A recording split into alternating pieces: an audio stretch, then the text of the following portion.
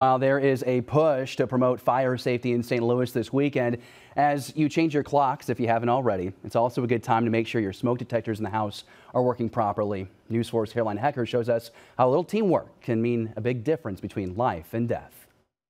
Fire department! Out with the old and in with the new. It's a partnership between the Red Cross and St. Louis Fire Department entering its 8th year.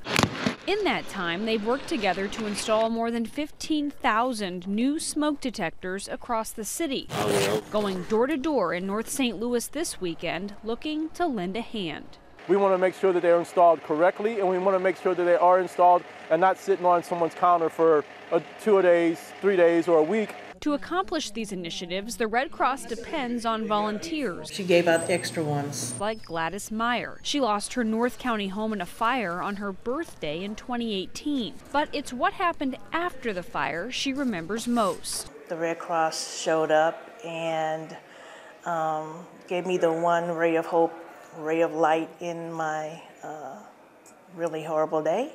Her smoke detectors worked, likely saving the life of a family member inside her home.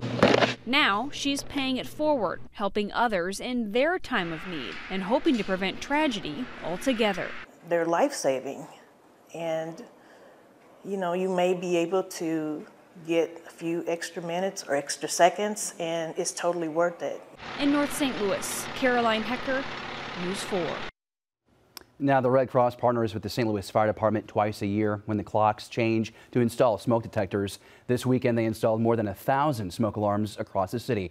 Now, if you're still in need of one, just go to KMOV.com, click on this story for a very simple form to fill out.